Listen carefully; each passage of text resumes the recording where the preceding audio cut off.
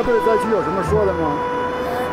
就真诚的祝愿他们，就是说能把家园重新建起来。是。The magnitude 7.9 earthquake of May 12, 2008 caused a heavy death toll and much destruction in western Sichuan province, China. This earthquake caused the complete collapse of more than 50% of the buildings located next to the fault zone. Numerous aftershocks, shown here in red, continued for several weeks after the main shock on May 12.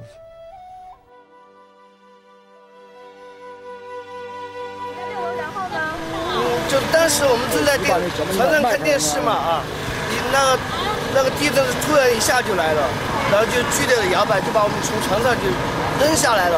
我们是装床下面嘛，然后就床因为太矮了就装不进去，我们就站起来，然后就是两边甩，就把我们。救急人员来的怎么样？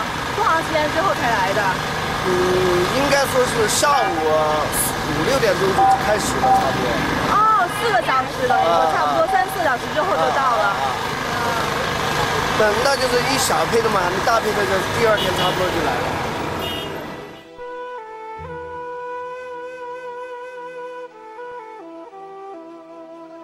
Heavy tile roofs are common in this region due to the rain. However, these heavy roofs proved to be a serious hazard during this earthquake. Even modest homes located in the countryside were often completely destroyed or rendered unusable.